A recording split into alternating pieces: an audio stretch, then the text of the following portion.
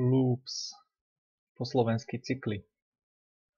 A tu začína skutočná zábava, čo sa týka programovania. Veď uvidíte sami. Pochopenie týmto cyklom je veľmi dôležité pre každého programátora. Takže dávajte veľký pozor, aby ste sa niečo naučili z tejto lekcie. Je to naozaj veľmi dôležité. Tiež sa s tým budete stretávať takmer dennodenne. No, my používame tieto cykly, keď chceme opakovať nejaký algoritmus, nejaký kus kódu. Napríklad chceme vypísať ten istý text niekoľkokrát. No a tomuto Bartovi by sme mohli pomôcť vypísať I want to learn to code iba s 3 riadkami, čo je úplne paráda. Nemusíme to písať 11 krát, ako to musel robiť Bart, ale nám stačia iba 3 riadky a parádne sa to všetko vypíše. No poďme si vysvetliť ten kód. For znamená definícia cyklu, to je kľúčové slovo. Tiež tu dávame medzeru, to je taká kozmetická vec, aby to vyzeralo pekne. Konvencia. No a sú tu 3 časti. Toto je prvá časť, definujeme premennú, väčšinou je to i, akože iteračná premenná. Väčšinou sa nazýva i. A môžeme definovať ako nulu, prípadne ako jednotku, ale teraz vlastne ten cyklus, keď zvýšim na 1, no tak sa o 1 krát menej vykoná ten kód. Takže ja som ho dal na 0 a ten cyklus pôjde od 0 do 10. Takže tu je zase podmienka a zistujem, že i je to cyklus, takže začiatok cyklu je, že i rovná sa 0. A táto podmienka sa zisťuje v každom tom cykle. Že zisťujem na prvýkrát, že či i je menšie ako 11, 0 je menšie ako 11, OK, vypíš prvý riadok. No, potom ide na scénu ďalšia vec, tá tretia časť. I++, ako si tu môžete pamätať, je to inkrementácia tej premennej o 1. Takže do ička sa pripočíta jednotka, 0 plus 1 bude 1. No a opäť ide táto podmienka, 1 je menšie ako 11, je, takže vykonaj ten kód a opäť zvýš jednotku na 2 a tak ďalej. Môžem tu ukázať to ičko, ako to je. Že 0, 1, 2, 3, 4, 5, 6, 7, 8, 9, 10. Vlastne 11 krát.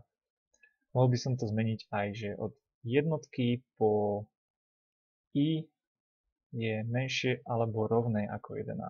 Hej, že vlastne bude to stále 11 krát, akurát od jednotky po 11. Nie od 0 po 10. No, čo sa tuto deje, teda na ten posledný krát, že ičko je 11, OK. Ičko, teraz zistí sa, že ičko je 11 menšie alebo rovné ako 11, čo je pravda. A ten kód sa vykoná, vypíše sa tá 11.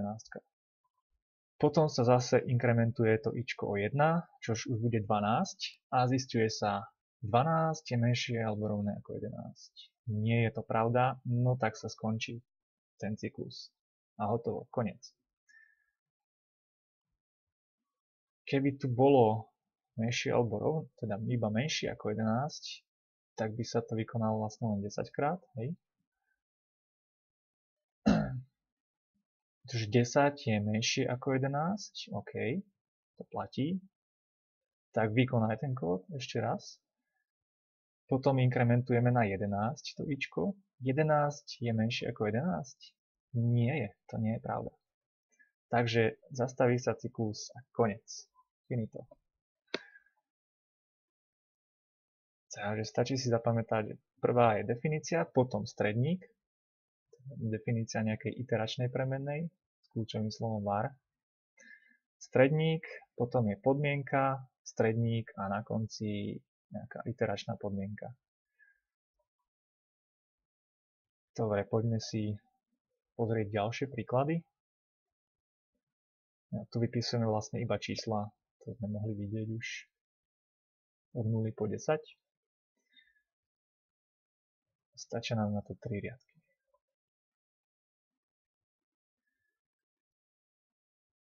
No. Tu môžeme vidieť teda príklad, že vypíšu sa najskôr čísla a potom sa vypíše až tento kód. Čiže drčí a potom sa vypíše ten kód za tým, za tou podmienkou. A je to brutálne rýchle.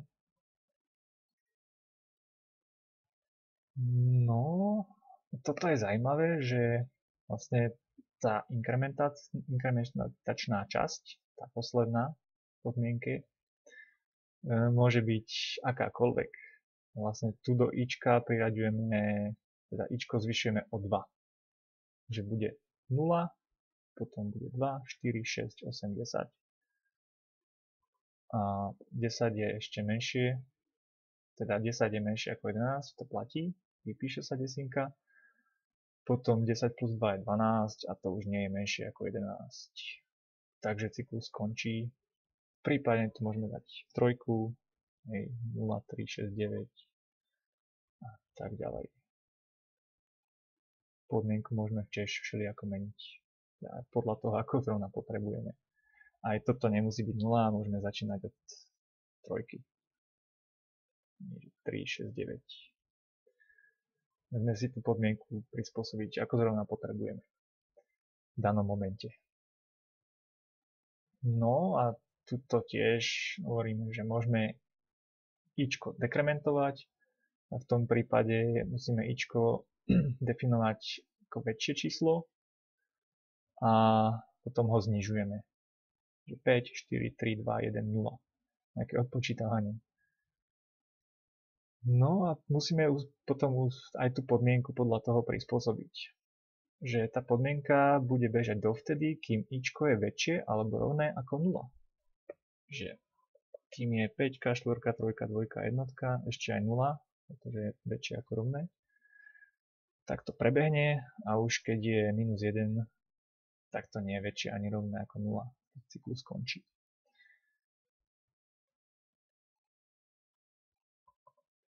No, a ak tá podmienka vo vnútri cyklu je vyhodnotená na false, tak vlastne ten cyklus sa nikdy nevykoná. Definujeme ičko na 5. Ičko je menšie alebo rovné ako 0. Že 5 je menšia ako 0. Nie je. To je false, neplatí to a nikdy sa tento kód nevykoná. Takže občas sa môže stať aj takáto zrada, že napíšeme buď zlú podmienku, alebo možno zlú iteračnú hodnotu štartovaciu a tá podmienka sa nikdy nevykoná.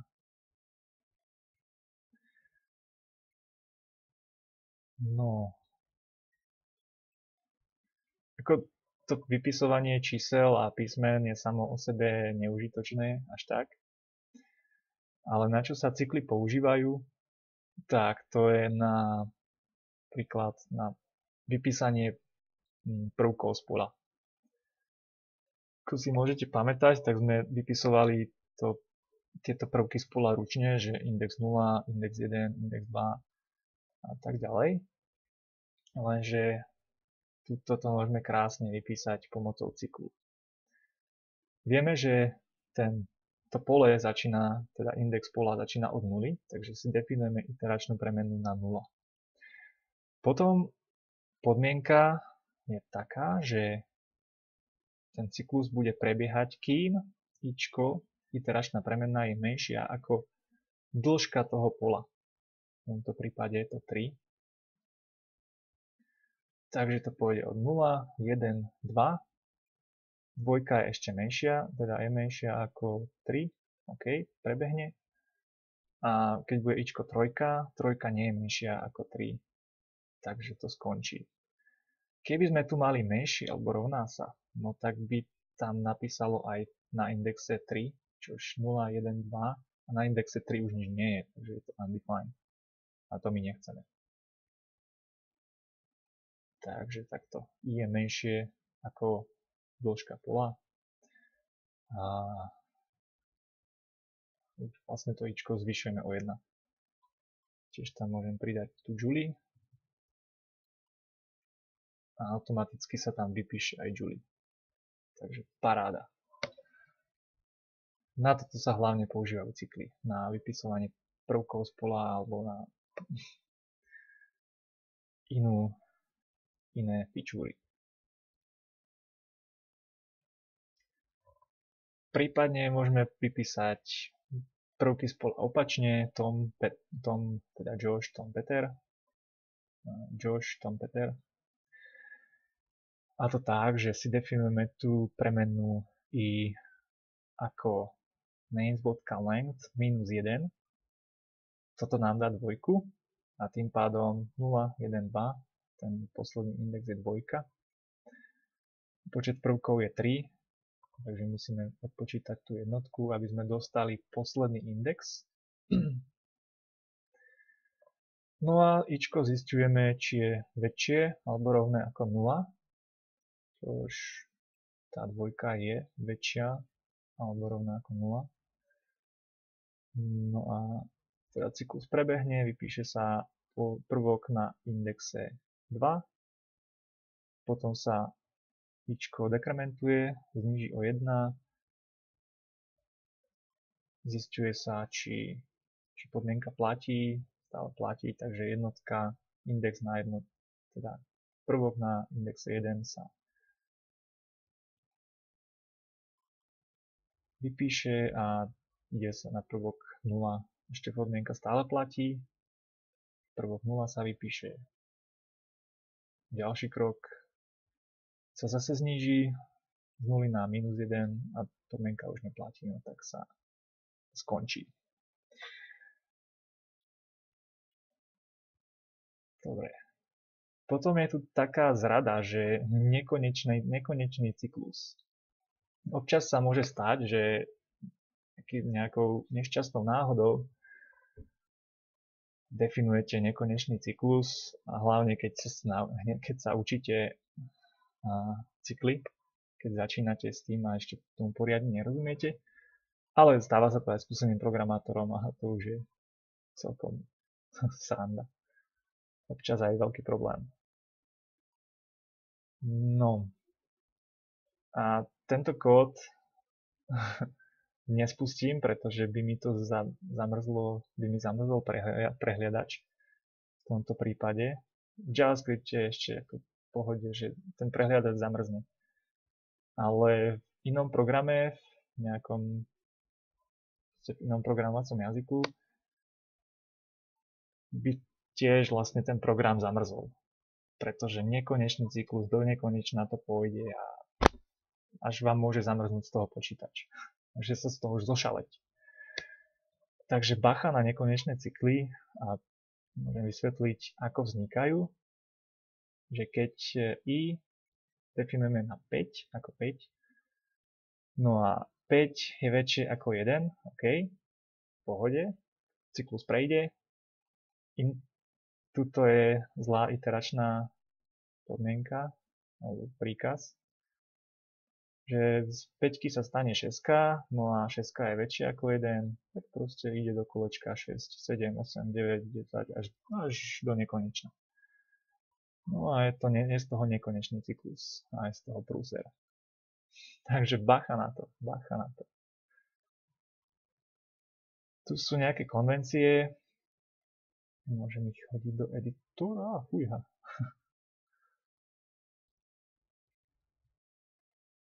No, takže za for dávame medzeru, to si treba zapamätať. Hej. to čitateľnejšie. Takisto tu dávame medzeru za každý ten príkaz vnútri cyklu.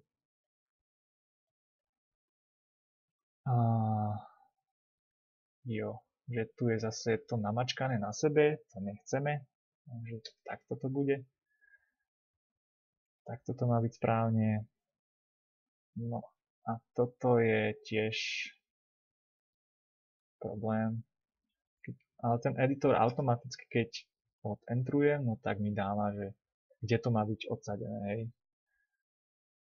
Ale niektorí experti to odsadzujú, teda neodsadzujú vôbec. Proste ignorujú to a píšu to takto. Ale to je celé zlé, pretože keď to je odsadené, tak hneď vidím, že proste je to v tom vnútri fóru. Keď to nie je odsadené, no tak je to akoby pod sebou a je to metúce. Je to odsadené, tak vidím, že je to v tom fóre. A to isté platí aj pre ify a iné blokové štruktúry.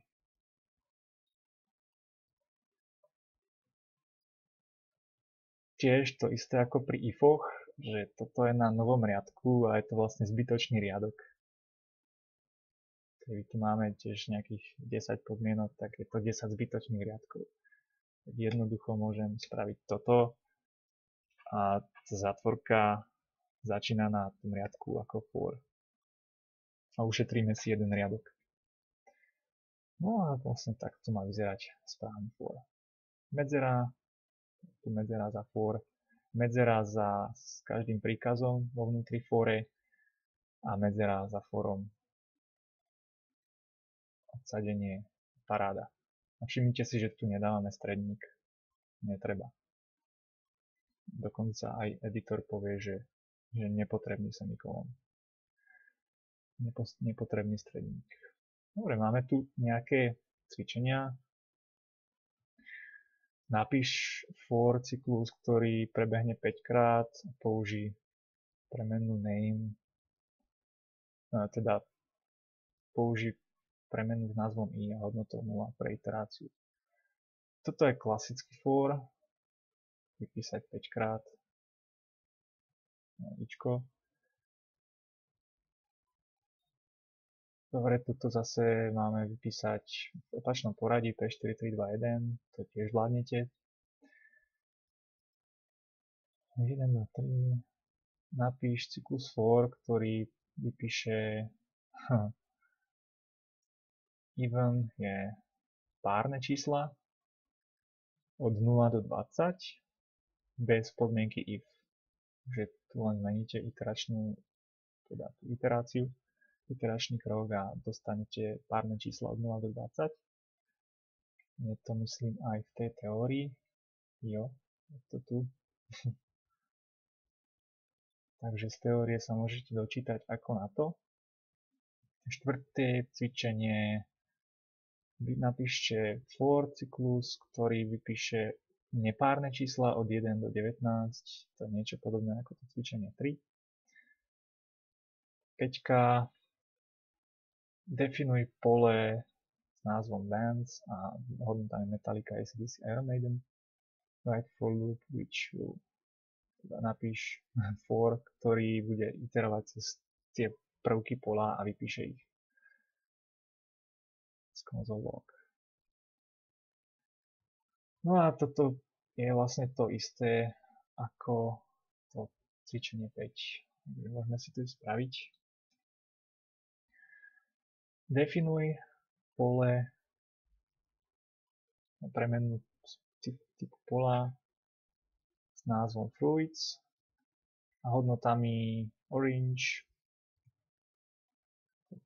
čiarka, medzera, banana, čiarka, medzera, pear, stredník, netreba zabúdať. No a máme vypísať na riadku 2, 3, 4 toto pole pomocou cyklu for. Takže zase for medzera a viem, že mám iteračnú premenu s názvom i, to je dobré dobre dodržiavať. A I rovná sa 0, pretože index začína od 0. Index pola. No a viem, že Ičko má byť menšie ako fruits.length a chcem iterovať o 1. Vypíšeme prvky z pola fruits a pristupujeme k ním pomocou indexu 0, postupne 0, 1, 2. Orange, banana, pear. Paráda. Funguje to. Takže je naozaj dôležité pochopiť tieto cykly a žiadny programátor sa bez cyklov neobíde. To by musel písať tak zručne všetko a to nechceš. Takže môžeme ísť na ďalšiu lekciu. Snáď to bolo jasné.